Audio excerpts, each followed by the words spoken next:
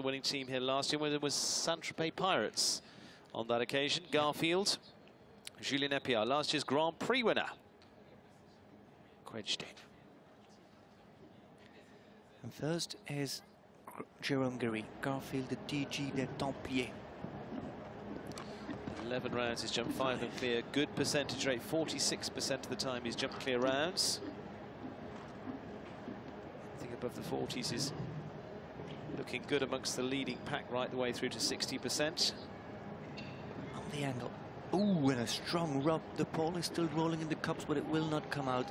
The team is still on 0 points. Drifting through the triple, that was not perfect.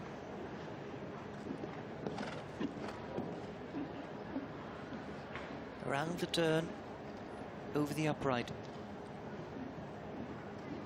4 strides and inside.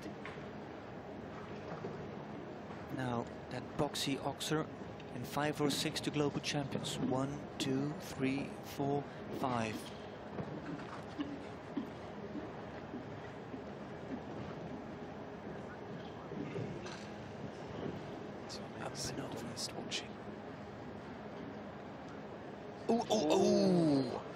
Oh, he gets away with it. They're really fighting against the bit and against his hand.